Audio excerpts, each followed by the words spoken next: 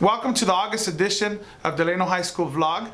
Welcome students and Tigers to another academic year. We have about 1,400 students this year, an increase from last year. We're very happy with the first week of school. Students were engaged and focused as they entered the classroom for this academic year.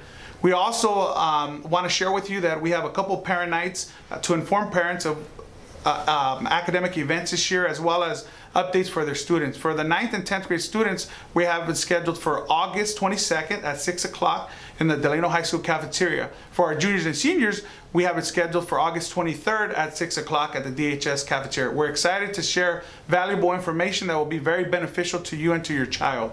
We also have our back to school night event scheduled for August 28th.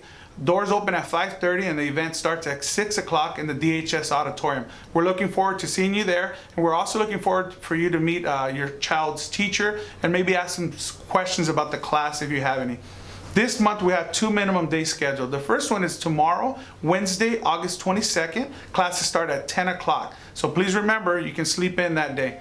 This year we're looking forward to a new motto, and our new motto is to awaken the tiger. We know we're doing some really good things at Delano High School, but we know that we can do some great things. So we're going to continue to work to be great. We're going to go from good to great. And then remember, our vision is achieving academic excellence one student at a time. Thank you for joining us in August edition of the vlog.